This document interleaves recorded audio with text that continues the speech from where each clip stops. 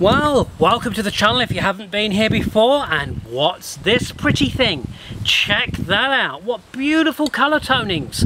Nitro V stainless steel. 1065 for 15 minutes to harden it to get to 63 Rockwell. But the reason for this video is not how awesome this looks. This here is thin. 0.5 of a millimetre. That is bugger all, and everyone will tell you you can't heat treat after you've already ground it that thin because it'll all bend and buckle. Well, I can only say one thing to that: pig's arse. That is nice and straight as a die, ready to go. Sexy blue, orange, purple and yellow. Cool. What a great knife. So if you've ground your knife to be extremely sharp, don't worry about it. Put it in the oven, put it in some foil.